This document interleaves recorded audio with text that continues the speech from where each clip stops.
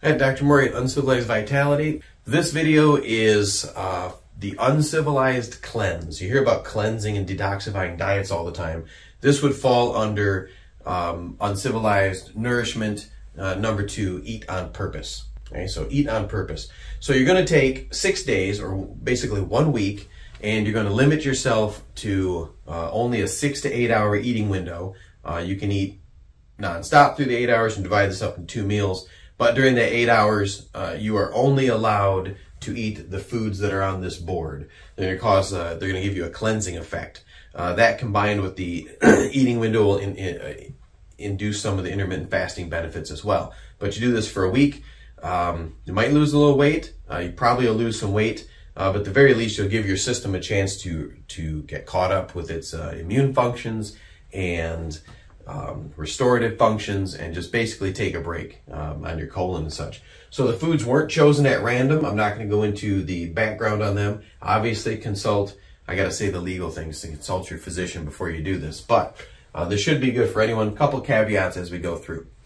So your protein and fat sources, you're going to prejudice this system toward that, but you're also going to want some fiber as well. So we're going to get that in there, and then we'll talk about the liquids you can have.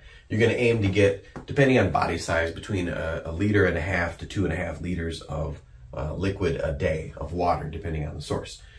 So don't worry about the serving sizes or the amounts. Try to, over the 6 days, limit yourself to eating slowly and until you're full.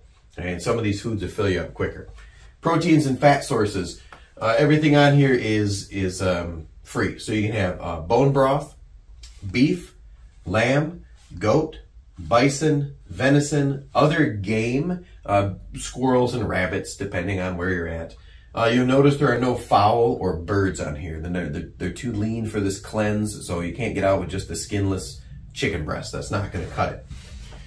So after game, then you can try pate. That's liver. In case you can't stomach liver, you can just kind of grind it up and maybe dip it on with some celery, or just eat it by the spoonful. It's a pate.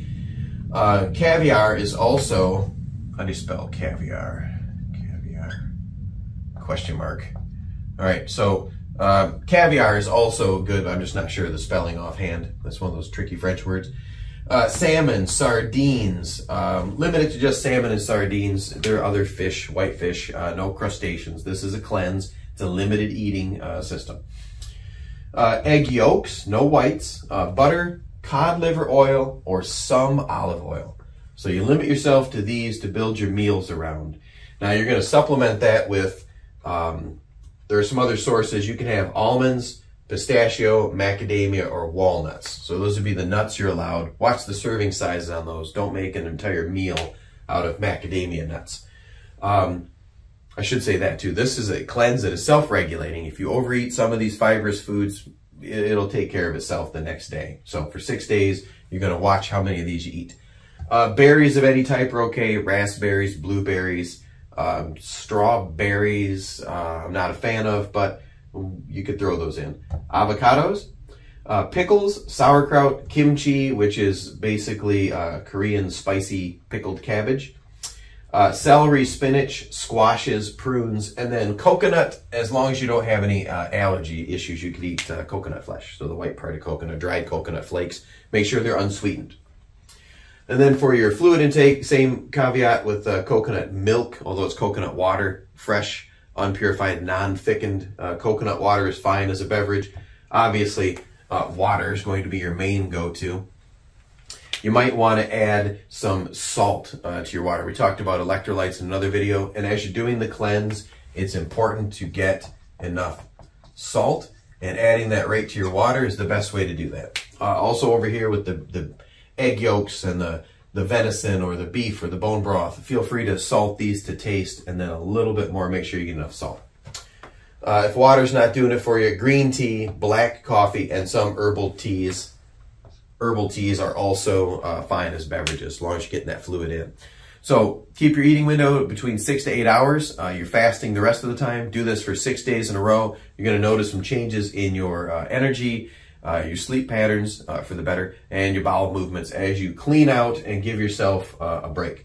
I do the Uncivilized Cleanse at least 4 times a year. followed by a 3 to 5 day water only fast to help kind of reset my immune system and stay as happy and healthy as I can. So this is the Uncivilized Cleanse. If you like that, give it a try. All the warnings beforehand with checking, and if you have conditions like diabetes or said it Wilford Brimley style. If you have any conditions that would preclude this, make sure you check with a doctor or contact my clinic, and you can talk to our nutritionist here and get some supervision. So try the Uncivilized Cleanse and then come back and make some comments and let me know what you think. And then that's it.